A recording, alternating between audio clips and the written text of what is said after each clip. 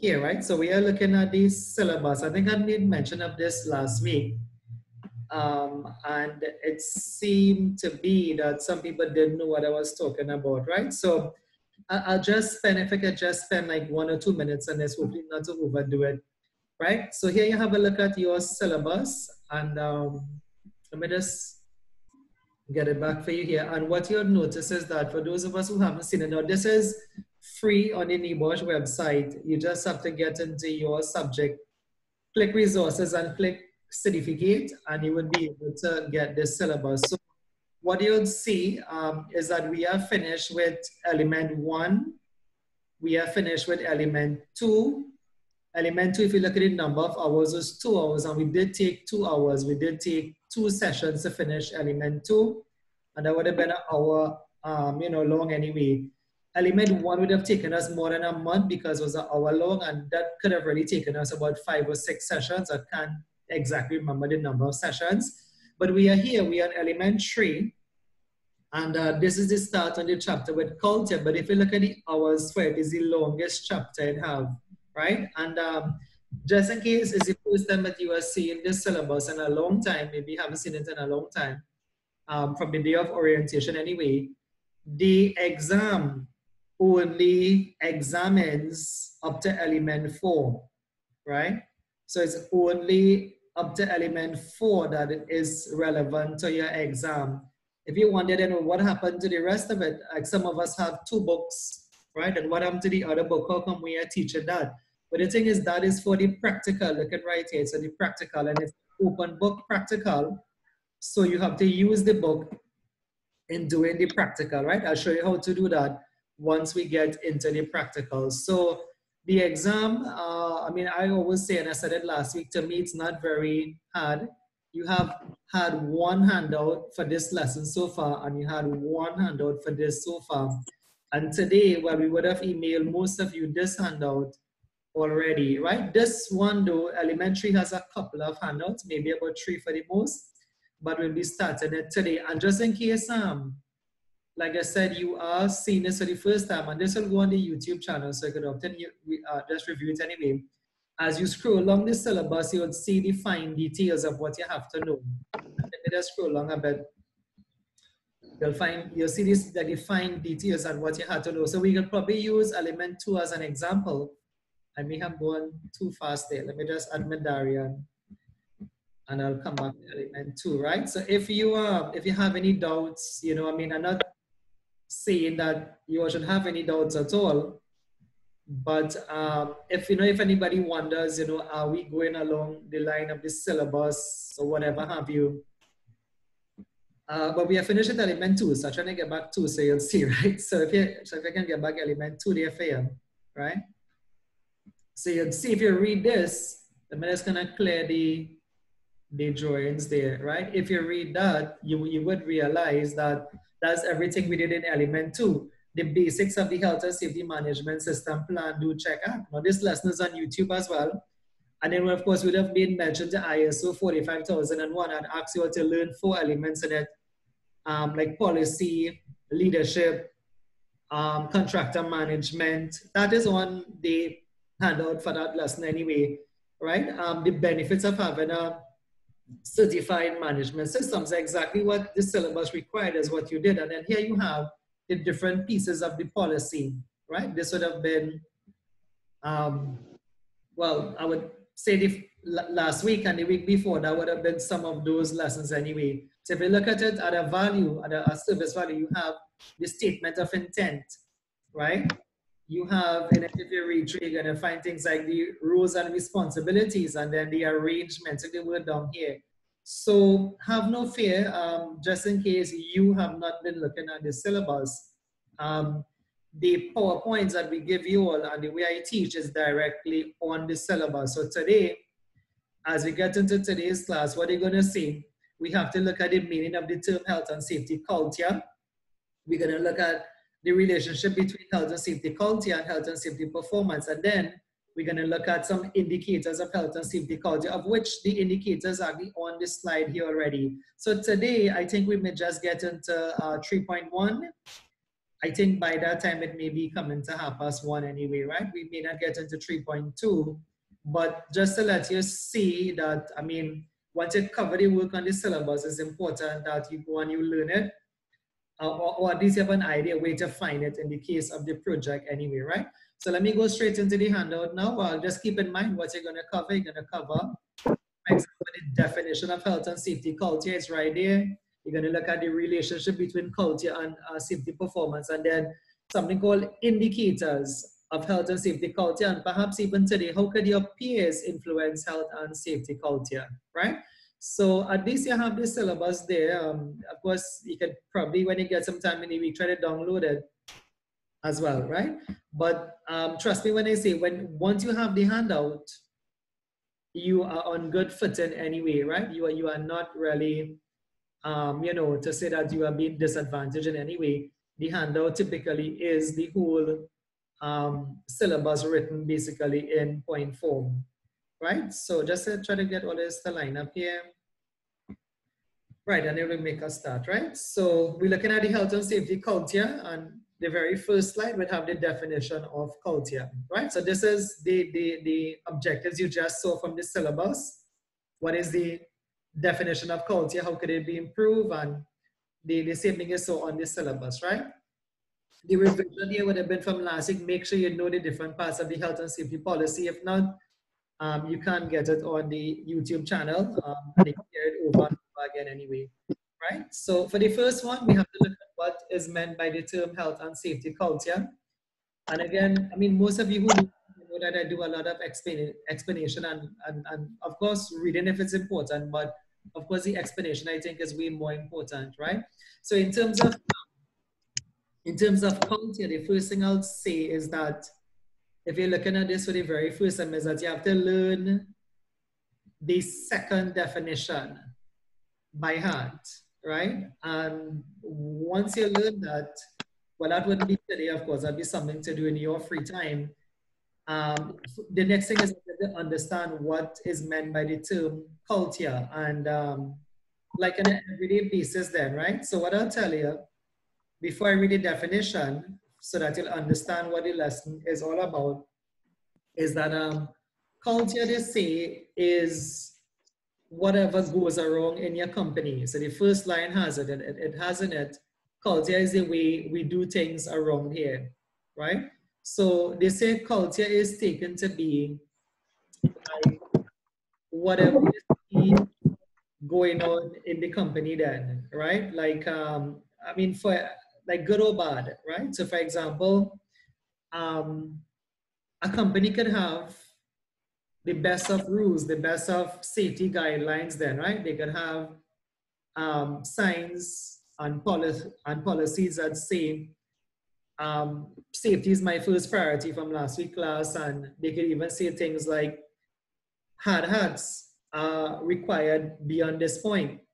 But if you visit the company and no one is wearing hard hat, that does tell you something about the culture in the company. So culture is like what is practiced in the company on a day-to-day basis, right? Culture is something they say that could be intangible, but yet you can see evidence of it, right? So culture is, I'm trying to kind of create a scenario for you anyway. Culture is like that invisible attribute of safety, but if you look at it carefully, you can see evidence of it, right? For example, I'll give you another one. I mean, a company could have said from last week class, their policies have 0 accidents. But as you enter a company, you see on the accident board, in the last 30 days, they had 5 accidents. Now, what does that say about the culture? The policy says 0 accidents, but what you find going on around here, or what is going on around there in the company, is quite different from what the policy says, right? So on a layman's level, you could understand it as that culture is whatever happens in the company on a day-to-day basis, right? I wonder if I could give an example besides safety. An example could be, like if you are visiting a government office in Trinidad and Tobago, if you're visiting a government office, the idea is that you cannot visit them after 3 o'clock, especially if you're going to do anything with cash is concerned, right? Because cash is normally closed out, and this is, I guess sometimes universal anyway, by 3 p.m. So even though the working day may end at 4, it is just the culture in the company that cash closes at 3 p.m., right? So that is what goes on in the company or in the government, services.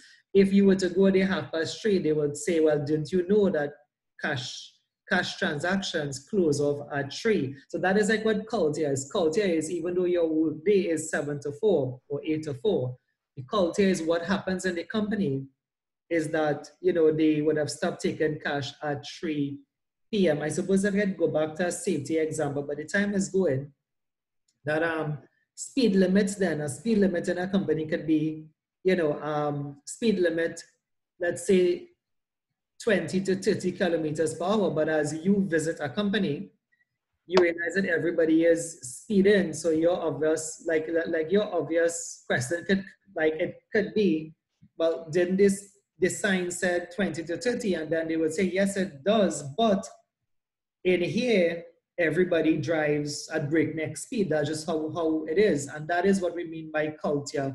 On a layman's term, then, culture is something that it is intangible, but you see evidence of it by looking at the company, right? So if you can just think about that a bit, that is a surface level definition of what culture is to help you understand what the class is all about, right? The textbook definition, though, is that it is the product of the individual and group values, attitudes, perceptions, competencies, and pattern of behavior that determine an organization commitment, style, and ability to manage health and safety. So quite a mouthful. I mean, quite a mouthful there, but if I can show you two things in it, and the two things is not that you would not learn the definition, but to show you the focus of it is that what they're trying to say here is that the way things are then, the way things are around here, right? The way that, the sign would say 30 kilometers per hour, but everybody driving, at 60 to 80. What is really responsible for that? There's two things responsible for the culture, and that's what the definition is, say that culture is really made up of you, the individual, right? So culture is the individual, which would be you. I'll draw a stick person for this one. Culture is made up of you, because you are in the company, as well as, if you look at the other part of it, as well as the group values, which is the company values, right? So you can think of that as, I'll probably try to draw a building here, right? So what makes up culture, right? Culture is made up of your values, but also what is the value of the group, right? Some companies refer to themselves as a group. For example, the Neil and Massey group of companies. I'll put Massey here, right? You have a whole range of companies that refer to themselves as a group. You have Unicoma, the Unicoma group of companies, right? So what they're saying is that culture is as much as your responsibility as that of the group that you come to work for, right? What does that mean? If you look at the rest of the definition, it says what are your values and what are the values of the group? What is your attitude and what is the attitude of the group? What is your competencies? What is your pattern of behavior? And likewise that of the group, right? And what you see here, if anybody making notes, is that you can normally write a little formula for this, right? The formula comes out from right there, that culture, right? Culture is really, if you look at the top definition, the product, right? If you remember doing maths a little bit, mathematics, that is CXC maths, the word product means to multiply, right? It means to multiply. And the word multiply means to put together, right? So the word multiply means to put together. So when you put this into the definition, it says that culture is when you put together your values and that of the company, right? And that is what the formula says, that if you, I'll put you here, at least the word you, if you have the correct value then, the correct attitude, and the company you work for have the correct attitude as well towards safety, what you're gonna find, if these two work together in one, right? If these two work together, what are you gonna find? If your values is that as the same as the company, and the company have a good value towards safety, what you're gonna end up with is what is called a positive health and safety culture, in that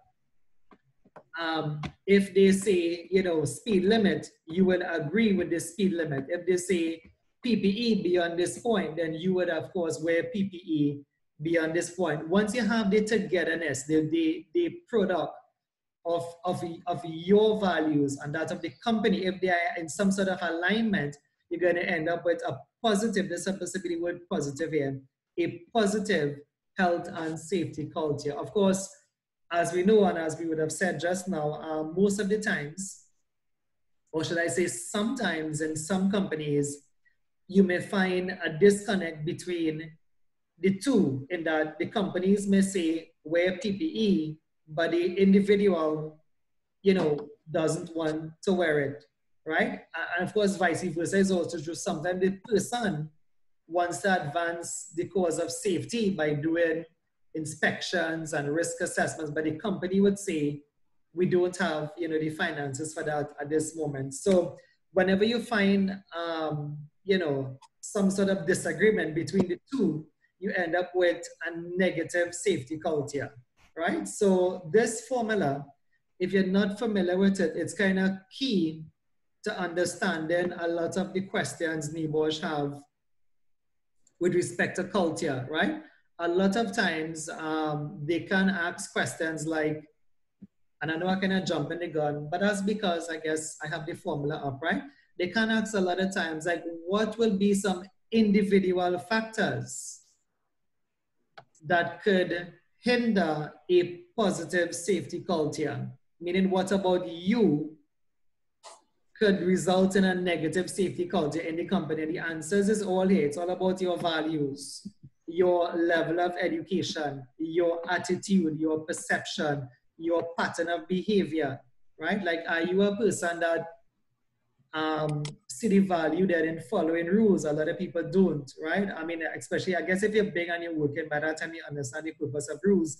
Little children do sometimes don't understand the purpose of rules, but likewise, if you were like a known rule breaker then, right? And it means like, I mean, you may not respect the company's rules. If they say smoking is allowed in the smoking area, but then you are like a known rule breaker, you may take every opportunity to probably just take a smoke wherever you feel to take a smoke. So whenever you find you have that disconnect between the two of these here, like between the individual and the group, you end up with a negative safety culture, right? So before I leave this slide, there was of course a lot of reason why I stuck on this slide, because this is a definition you'll have to know, and I wanted it to make sure that you know the definition, but also understand the definition. So knowing and understanding is two things. And so the knowing is what you have to learn, but the understanding is that culture in a company, because you are working for the company, it will be dependent on you, right? Like, for example, what would have been your value? What is your, you know, like what is, you know, like what would you do if nobody would be looking there, right? Like, would you do the right thing if no one was looking, right? So what is your values in the company, as well as what is the company's values? And if you have the two of them working together, you do end up with a positive safety culture. Anyway, beyond that, like I said, there's a lot of questions there, which I think would be covered as we do the course itself, right? But for now, you could learn the definition, and then you could learn, like I said, from last week class and all those class before, the stuff we had in it. Let me just try to clear that drawing there, and I'll move to my second slide. You can ask if you have any questions as I try to clear that there in the meantime.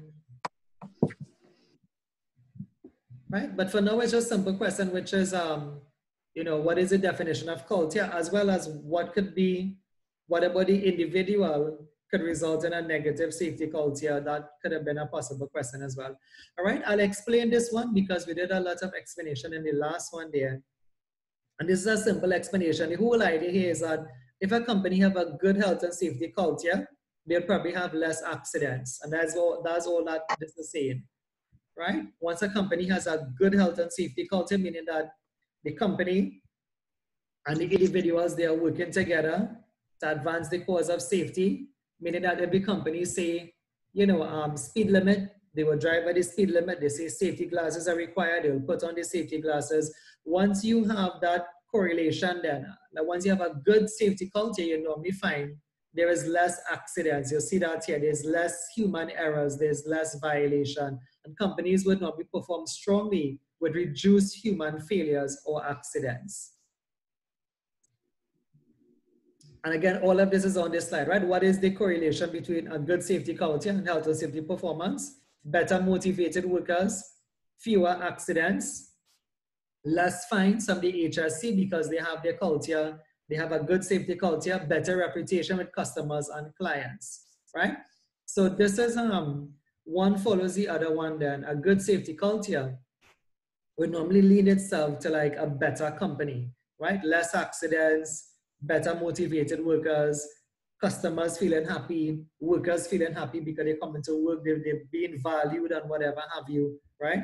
So once you have that, we have a bunch of knockdown effects, and in this case, good effects anyway, right? So the next slide, as I mentioned before that, those things that we are looking at, like the number of accidents a company has and stuff, that is called the indicators. I have an indicator here like a speedometer, right? You have indicators of a company's health and safety culture, and likewise, those indicators could be good or that they can be bad, right? So I'll say that again, if a company has a good safety culture, you normally would find that they will have a low accident rate, low absenteeism, low sickness rates, low staff turnover, better compliance with health and safety rules, less complaints about working conditions. So I did it on the other slide here. If you have a good health and safety culture, there's a lot of stuff you're gonna find coming down in the company, right? You have, what may promote a positive health and safety culture, you may have management commitment and leadership. And the reason why that is important is because remember we said that culture is made up of you as well as the group. So to have a good health and safety culture, the managers and them have to lead, that charge anyway. And what that means is simple. If the sign says speed limit 30 kilometers per hour, it means the managers have to drive in at that same speed as well, right? If they say PPE beyond this point, the managers have to wear the PPE as well, right? So when they say leadership there, that's what that is all about. Health and safety should be part of the organization's strategy and business plan. They should provide information and instruction and training. As a part of good management, they should promote consultation, promote ownership of health and safety issues, and set and meet targets. All of that is going to result in a positive health and safety culture, right? This slide has in it what could result in a negative health and safety culture, right?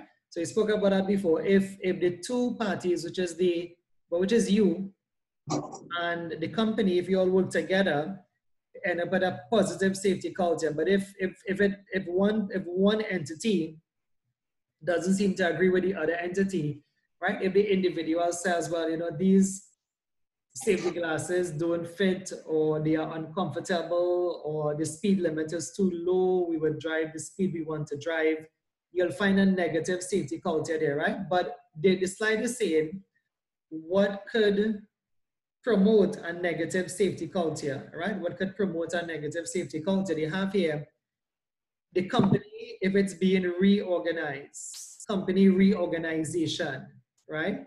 In a case where a company may be going through some sort of change, safety then may be put, on the back burners. Then safety may not be seen as priority because the company may be going through some sort of change, and that may affect the culture. Workers may not know if they have a job you know, if their job is going to change. And whenever you have those level of uncertainties, it may lead to a negative safety culture. Second point, a lack of confidence in the organization's objectives and methods. Uncertainties here by itself. Management decision that prejudice mutual trust or lead to mixed signals regarding commitment, right? So that's kind of a bit of a mouthful, but all that means though is that in respect to the managers, like they say one thing and they mean something else, right? So if you have that, seeing that culture, if I can get back the marker, see that culture was made up of the group, right? Culture was made up of the group, and the group is really the company as well as you, right? So if the company would have given you the idea, you know, like you could get away with something, and I mean, yes, they say hats are required beyond this point, but if the managers make a decision, then that's what this is all about.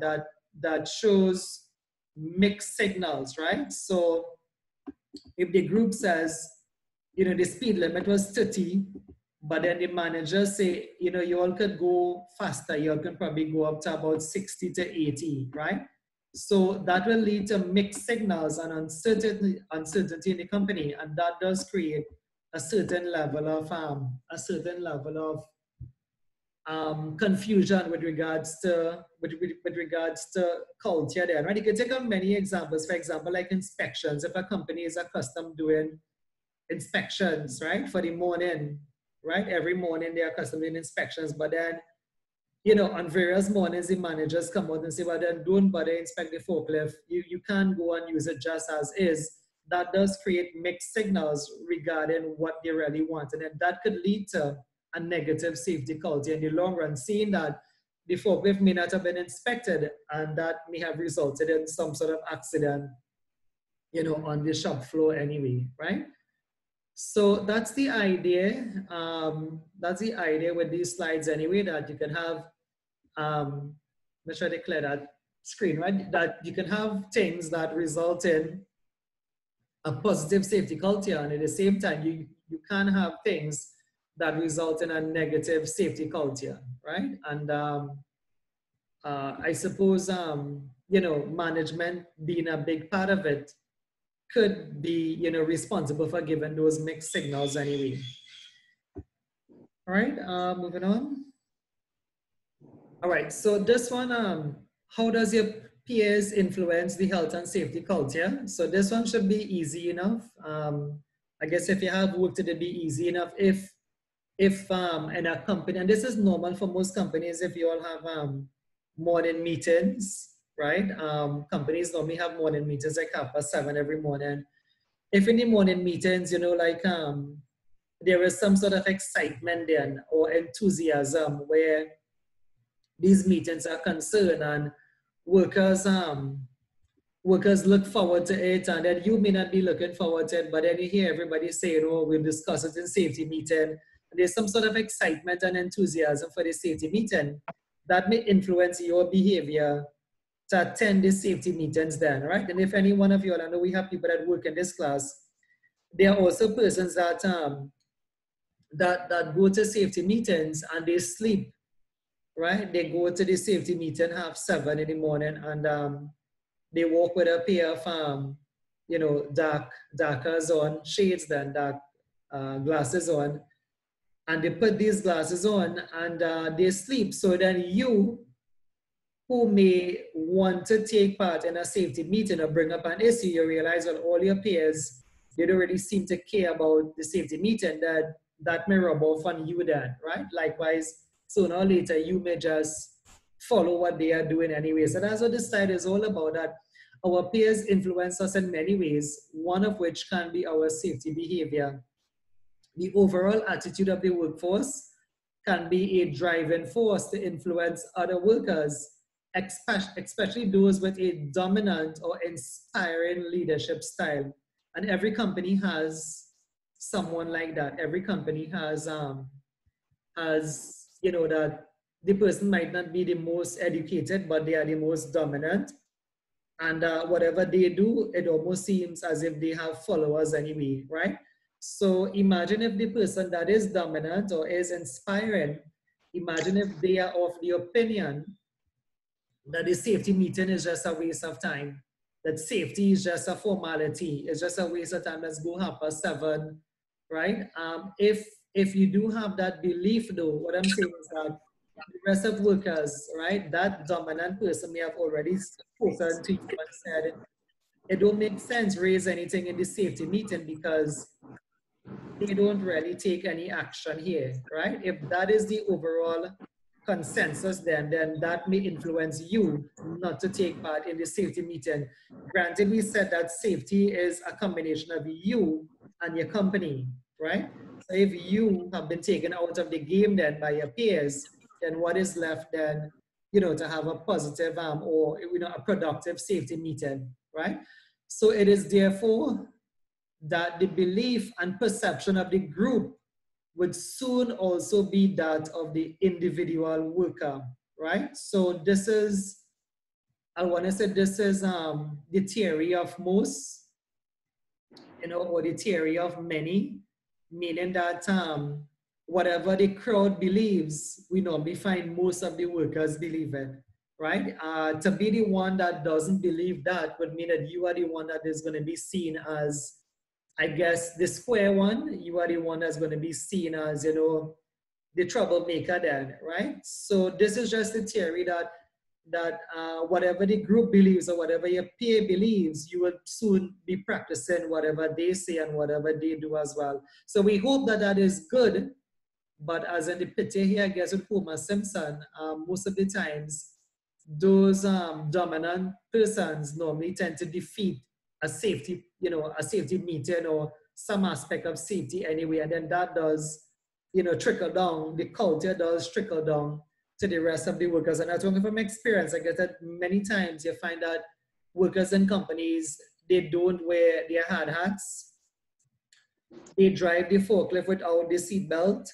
They speed beyond the speed limit. They smoke where they're not supposed to smoke. And one of the reasons for doing that is because everybody else is doing it, right? Everybody else is driving at that speed. Everybody else is smoking just around, where the wall is at. Nobody is going to the designated smoking area. So your peers do tend to have an influence on you. And of course, I'll probably throw in this here, because I know a lot of us are young in safety. To be really a good safety, you have to have some backbone, right? Just in case, I don't know if anybody here would actually, I know we have workers in safety here like Nathaniel, and we have people like Rennie and Marcus and stuff, right? But the job of a safety, right, is one in which you may have heard people say it before, but the job of safety is one in which you are not everybody's friend, right? I guess the custodian, the facilities manager could be everybody's friend. I think maybe the accountant could be everybody's friend because as you want doing, like your pay slips and stuff. But the safety position is one in which you are not everybody's friend. And if you're young and you haven't worked yet in safety, that's something you have to know, right? The good news though, as I seen, we do have a lot of female students as well. The good news is that I believe, and from experience here, that the young ladies tend to have a better, experience as a safety than a male, right? Workers are more likely to give a male safety advisor more problems than a female safety advisor, right? I suppose that probably just has to do with, I guess, the sexes anyway, right? Male and female, right? Of course, I think I have found it to be so that if there are other females in a company, they normally tend to give the females more trouble as well if you are a female safety advisor, right? But I have a lot of them out there, and I just letting you know, if you haven't worked in the field yet, you do have to be bold. You have to be a bit loud. And I mean loud doesn't mean loud, but loud means stern.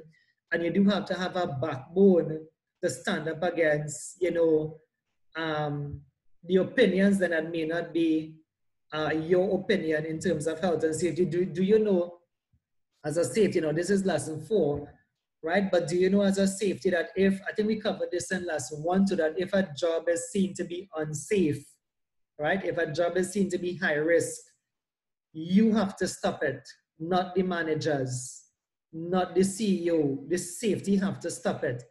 And if you don't understand that, what that probably may mean that you may have to stop the managers and have the backbone to actually do that, to stop the managers or your boss from production because the risk associated with a job may be seen to be high, right?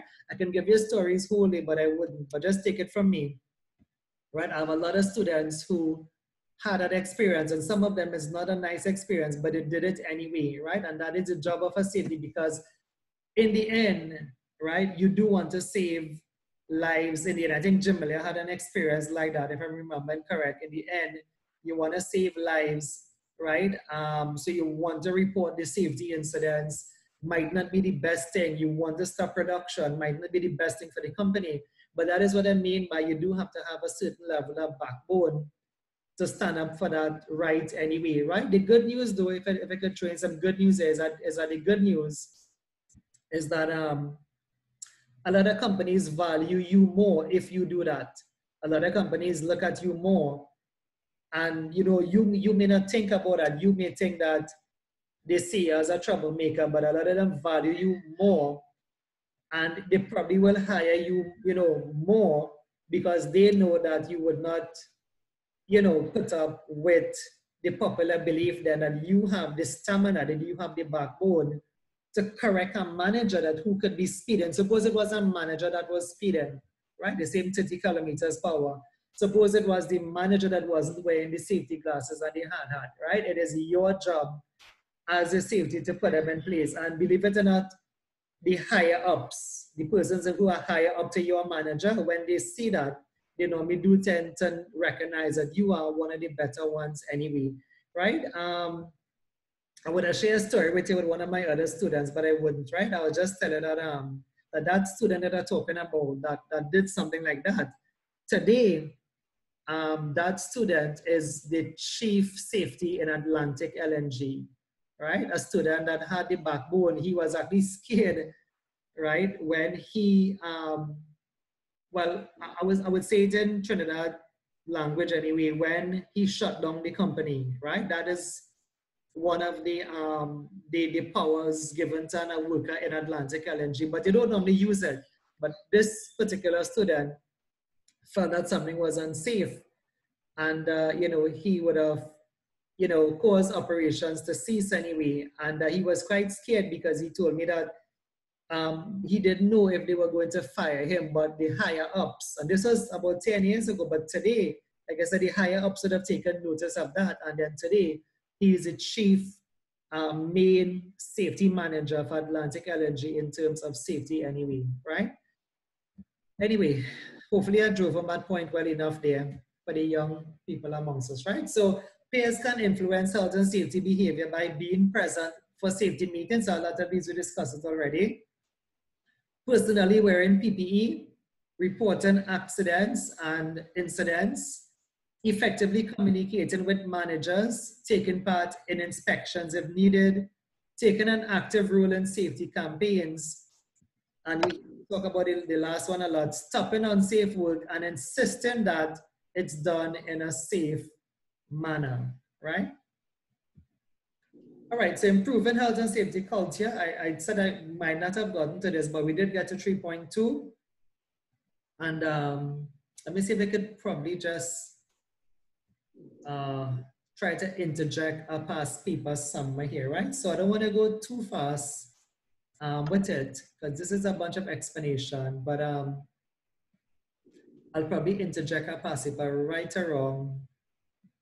around here, right? So let me just reach this slide and I'll mention a past paper to you. Maybe we could come in and discuss it a bit, and that'll be it for today's session, right? So improving health and safety culture. And again, just keep in the back of your mind, I don't want to draw it back again, but when they say improving culture, you have to consider two things. You have to consider yourself and the company, right? Because culture is made up of two things. If you look at this slide, you'll see this one focuses on management, right? So to improve culture, one way or one method of doing that is try to incorporate managers then, right? They say senior managers are culture drivers, and so their commitment to health and safety is essential, meaning that, if you remember the formula, you cannot do it by yourself, right? Poor little you, poor little safety cannot do,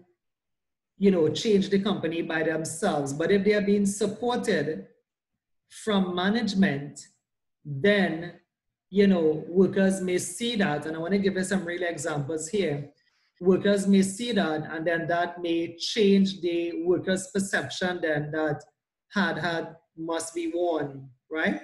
So what I wanted to kind of bear in mind here that these slides are written as if it have fancy words in it and like culture drivers, but for exam, you have to say what that means, right? So senior managers are culture drivers, and so their commitment to health and safety is essential.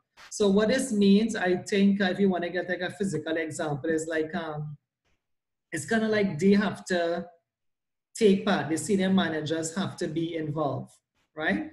So I would want to say then that, not to sure if this may be too much of a deeper example, but like if they are to be seen as culture drivers, I think one way that a senior manager could do that is, if you want to take a little note here, maybe is that they can personally host, right? They can personally host a safety meeting. Now that may seem simple, but it's not in the companies anyway, right?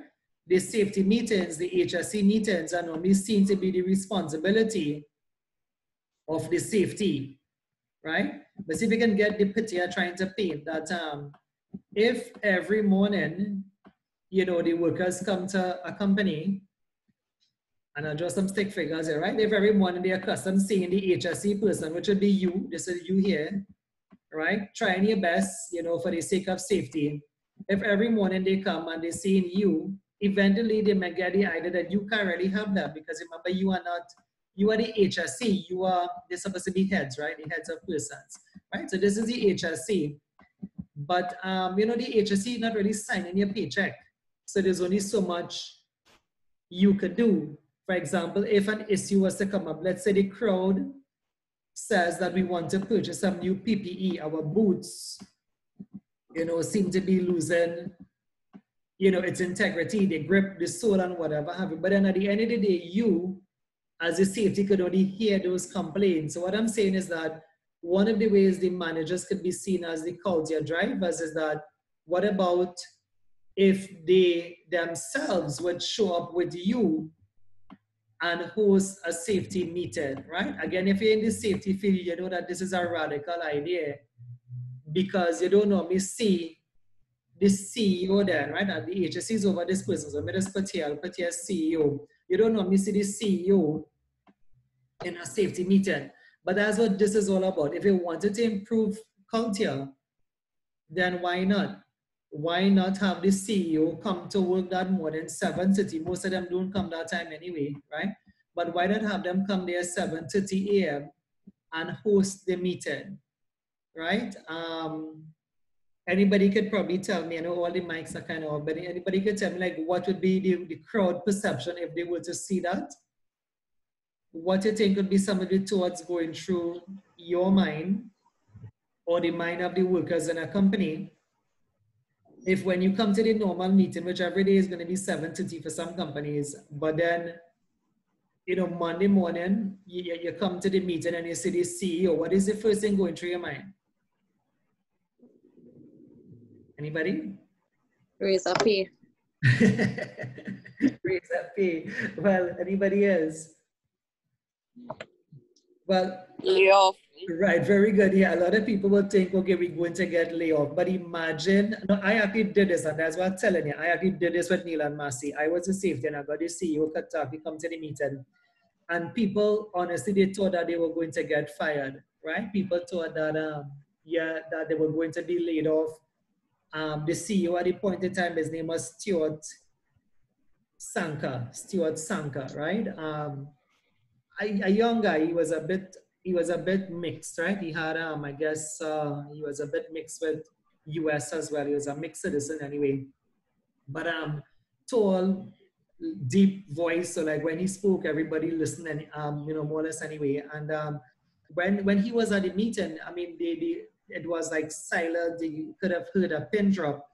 But the thing is, Stuart Tanker did not talk about raise of pay. He did not talk about layoff, right? I had, told him what to say and everything. We had a discussion before, so what the focus of this meeting would have been. And he just spoke about safety. And at the end of the meeting, every one of the crowd here, they left the meeting thinking, wait, I mean, Massey taking safety seriously now. But the point was, they were always taking safety seriously. The only thing that changed was on this morning, instead of the HSE saying what would have normally been said, it was said by the CEO. You understand how that would have changed the culture? The fact that the workers are now getting the perception that they're taking safety seriously now, what it had really to do with senior management saying it and not really the normal HSE person saying it. It was the same kind of meeting. We just talk about safety issues, but everybody left there thinking they are taking safety seriously now. And the only reason why people would have thought no was because it was the CEO that was saying it. But all the time, the rules and the policies were always there anyway, right? So I think you understand that definition of how a senior manager could act as a culture driver. And like I went on to explain this one so that you know that the phrase culture driver is not just a phrase now, but it is something that the managers have to do to influence culture. You can't just say, for example, that senior managers are culture drivers, but what did they do? Did they take part in an inspection? Did they host a meeting? Another simple one, I'm sure those of us who work in would know what I'm talking about. Another simple one is that a lot of times the managers don't wear PPE, right? Everyone is required to wear the coverall and the hard hat and the boots and the glasses that maybe get into a machine shop or a type of warehouse then, right? But if a manager wants to come in, the sign says PPE beyond this point, but then he could come in with a soft shoes. So sometimes, and what I'm trying to say is that the workers may look at that and they would say, well, isn't everybody to wear safety glasses? How come the manager could come in without a safety glasses? How come he could come in without the proper footwear, right? And what we're trying to say is that being a culture driver means that the manager themselves is the one to put on the PPE and then to lead by example then, right? I always remember, and I just have to be careful in how I give my examples here, right? I always remember I went to a company, right, in Labrie to do some training, right? And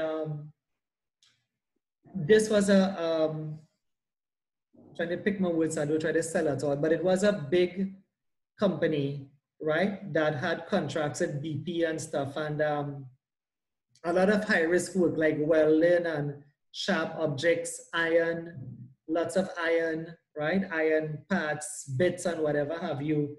Huge, on a huge scale, if we're talking about welding, like a platform anyway. And I remember in that company, the safety met me by the gate, which most people do anyway. You know, when they hear that they invited somebody to come to do a presentation or to train, the safety met me by the gate. However, though the person was in a slippers, the person was in a slippers, like a house slippers or a yard slippers, right? And true to form, I won't tell you all of it, but true to form in the training, we were training people and the safety wasn't there at the point in time, but that came up where the workers mentioned, you know, well, the safety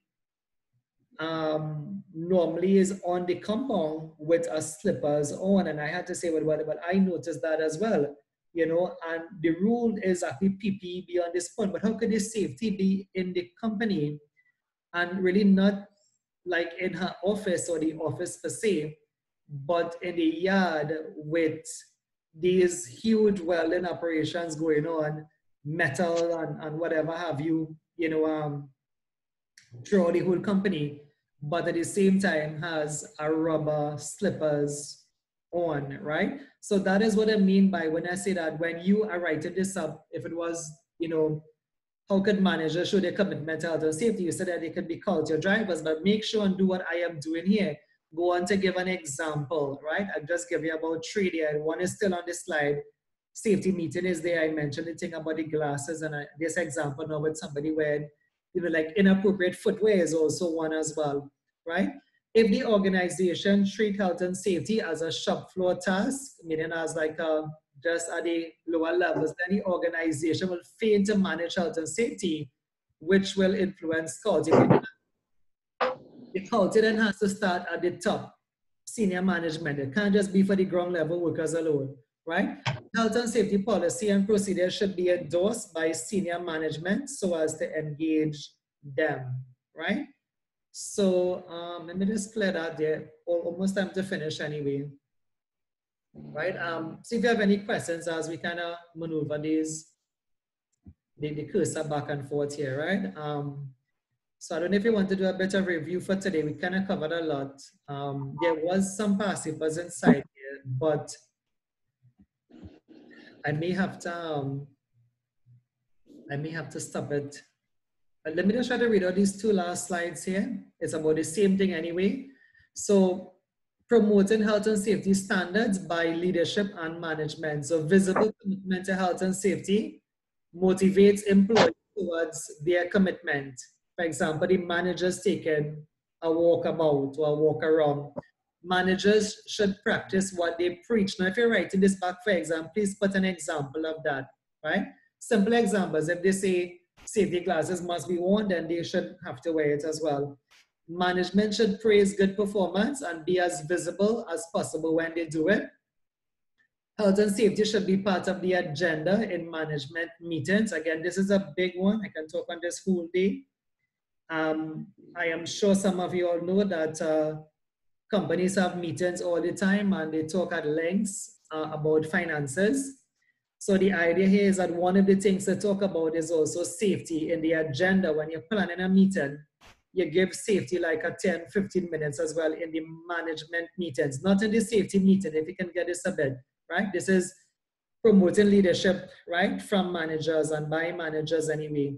So appropriate use of disciplinary measures can also be used as a tool for promoting health and safety standards on the part of the managers, right? So managers can take an active role in workplace inspections. They can, most of them don't, but this is the idea of today's class. Full cooperation with fire drills and other emergency training exercises. Again, if you have not worked, you probably realize that that may be a little bit difficult.